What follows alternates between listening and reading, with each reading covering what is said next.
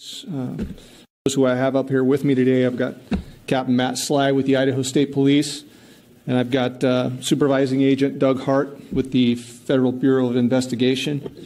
And then I also have joining us today the mother of Michael Joseph Vaughan, Brandy Neal. Thanks for being here with us today. We appreciate you. I want to start out by thanking our friends from the media for being here and giving us another opportunity to get Michael back in the headlines and at the forefront. Michael's case has impacted everyone who has heard about it, but likely not as much as it has impacted Brandy, Tyler, Michael's family, and the law enforcement officers working day in and day out to find him. I want to express my sincere thanks to you all for being here and covering the updates that we have for you today. The search for Michael will not stop until he's found, and the search remains very active. As I've said to the public, the effort may look a little bit different from time to time, but those of us in law enforcement leading the search and the investigation, Michael's on the top of our mind. He's our top priority, and finding him is an intense daily part of our lives.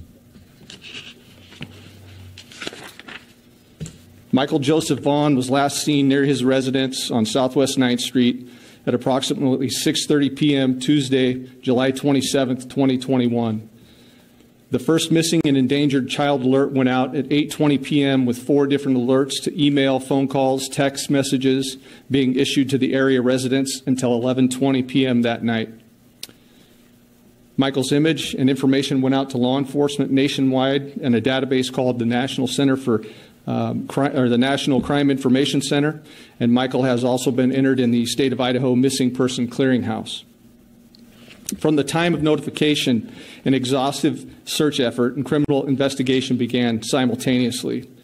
So our ground searches are based on the highest probability that Michael may have wandered off, potentially gotten hurt, stuck in an irrigation ditch, a swimming pool, an outbuilding, an old appliance, a junk vehicle, anywhere a 50-pound curious boy could hide himself.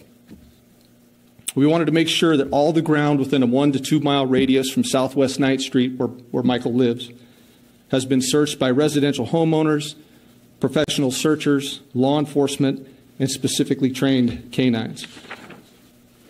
And not just one of these groups, but by all of these groups. As such, we've been conducting these searches continuously, even up to this week. On Monday of this week, the Idaho Mountain Search and Rescue with specialty canines and the Fruitland Police Department conducted searches in the front and backyards of nearly all the homes on Southwest 9th Street, as well as another large acreage off of Northwest 1st Street in between Nevada and Highway 95. On Tuesday, the Idaho Mountain Search and Rescue with their specialty canines, with the Fruitland Police Department, the Idaho State Police, who had a drone in the air, and the FBI, we methodically searched the farm ground to the southeast and southwest of Southwest 9th Street. And combined, we searched close to 1,000 acres this week. Why would we continue to search areas that have been searched multiple times before? Well, because we haven't found Michael yet, and conditions change. So further, you can imagine going home every night as a law enforcement officer wondering, did we miss something during that search? Michael, Brandy, and Tyler and the community continues to count on us to keep up the search, and that is why we continue to search. And I've said from the beginning that as long as those resources are available, we will continue to ask for them. Remember that a criminal investigation, that happened at the same time of notification as the time that Michael went missing. And due to the fact that we've conducted multiple searches using every tool available to us with no success, it increases the possibility that Michael was abducted. From the beginning until we find Michael, we're considering every possibility and following up on every lead developed, every tip that comes in, and the total number of tips that we've received to date is over 557. And the majority of those tips have been cleared by investigation. The others are currently being worked on. Word of our search has gone worldwide, and tips on where he might be have come in from literally around the globe. Thanks to resources available to us again, every tip, regardless of how many miles away, is going to be followed up on. We're committed, and we work together to support each other.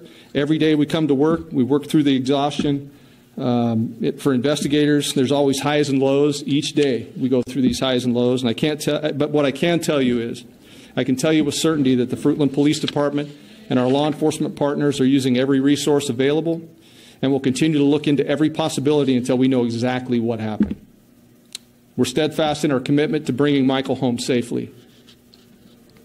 I want to thank each and every search member, the search teams that have been out here, and each and every investigator for their time and expertise and the commitment they've put into helping us bring Michael home. We also want to emphasize Michael's family, who continues to be fully cooperative, working closely with us on almost a daily basis. We ask the community to continue to respect their privacy. As for the reward for Michael, the reward for Michael's safe return remains in effect, and it's increased. The amount is increased to $50,100, and that's for anyone having information leading to the safe return of Michael, and that'll be available until March 31st, 2022.